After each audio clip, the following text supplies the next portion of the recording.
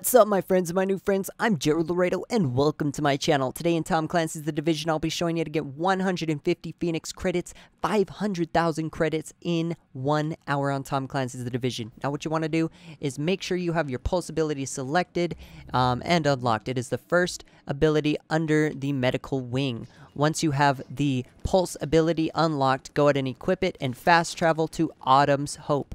That is this safe house in the northern middle part of the map. Now, once you do so, go ahead and proceed out of the safe house to the right, take a left, which we are doing here now, and go ahead and activate your pulse ability. As you can see, the leader is right there, the named enemy.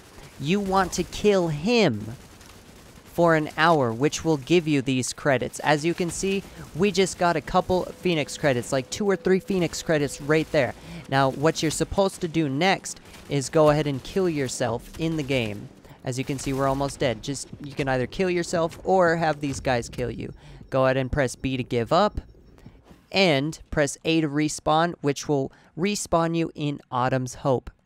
Now, what you're going to go ahead and do is repeat the same process over and over and over again. Just continue to grind this farm. Take advantage of it and get these Phoenix credits as quickly as you can, because who knows, this could get nerfed, this could disappear.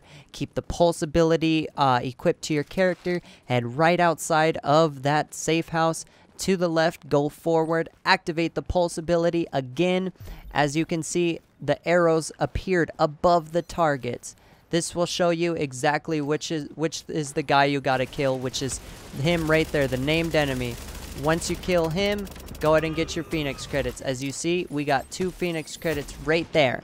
Now, once you have repeated this process over, I don't know, for an hour, you know, you should have about 150 Phoenix credits, perhaps more. You'll even, and even once you just leave one of these guys alive, you know, you don't want to screw this up, and these guys won't spawn anymore. So just leave one of them alive, go around and pick up the rest of the purple items, and once you have done so, go ahead and sell them to the vendor in the same location. The vendor is like right here, right around in this area somewhere, right there. Go ahead and sell all the purple items to this dude, chick, whatever, and you should have about 500,000 credits in an hour.